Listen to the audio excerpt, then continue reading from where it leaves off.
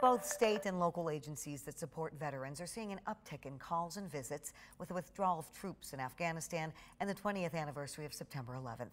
13 on your side's Andrea Flores spoke with two veterans. She joins us now with what they said. Andrea. Juliet, the two veterans I spoke with tonight want to remind everyone that they're not alone if what they're seeing on TV and the news recently is triggering for them.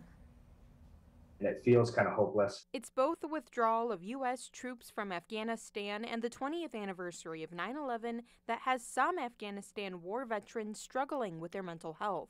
It's just exacerbated once they deal with, or they have to see the fruits of their labor kind of feel like it's not valued, or in some way all that ground that was made and all that progress that was made, it's basically lost. It's something Robert Neer says he's noticed increase both in his work with the Michigan Veterans Affairs Agency and in his personal life as a veteran himself. There's some level of frustration and vocalization out there in the community. A recent study finds 9 in 10 Afghanistan veterans have exacerbated mental health struggles since the Taliban takeover this summer. Combat veterans normally have some level of pride that they want to, share, and there's not a lot of feelings of pride related to this current situation with Afghanistan, so it's kind of tough. So these things will hit veterans at different times with different impacts. Derek Van Bali served in Iraq and now works as the Muskegon and Wyoming VA clinics as a suicide prevention coordinator.